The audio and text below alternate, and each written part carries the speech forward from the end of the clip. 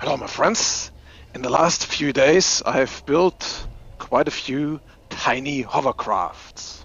This one here runs with 17,000 6mm motors in the back and 11,000 for the lift. The first version had the flight controller facing in default orientation, but then I started to change the orientation so I can access the USB port easier while it's installed. In the back I have installed 7mm motors on this one. The mounts are made for 6mm motors with ducts, but if you leave the ducts away you can glue some 7mm motors in place. The front still 11,000 kV motors. I don't think it needs to be any faster. The red one also has 7x16mm motors in the back and 14,000 kV in the front, but I didn't see any benefit of that. I glued the flight controller straight onto the main board and made a little different battery holder so the battery can go straight in the middle between the ducts.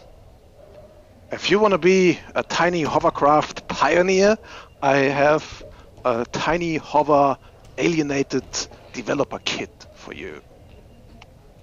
It contains two tiny Hoover foam kits from Drone Junkie, a 6x15mm frame, a set of 31mm props, an Alien Flight classic narrow flight controller, and a DSMX receiver, a PH2 pigtail to connect stick type batteries, and then 5 different pairs of motors.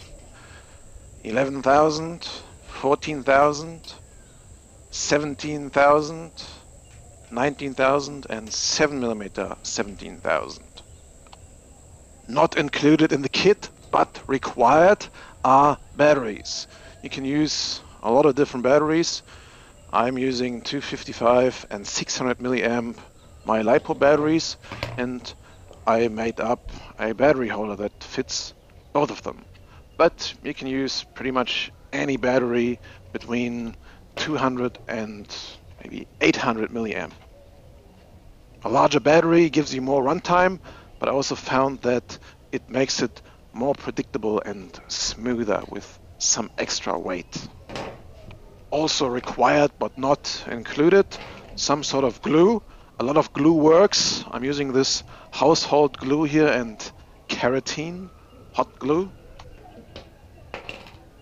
Then you will need a soldering iron or a crimper to make up your power connection. And then for the outside to fix the skid pad, I'm using this cloth tape, also sold as book binding tape.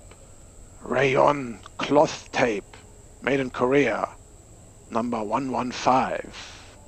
Works good. This is a DSMX receiver, and to connect to it you will need a DSMX transmitter module, like this John Prickle heck module in the back of my Tyrannus here, or like your good old Spectrum DX6i or any other Spectrum radio for that matter. Yeah, so some sort of DSM radio is required, but not included.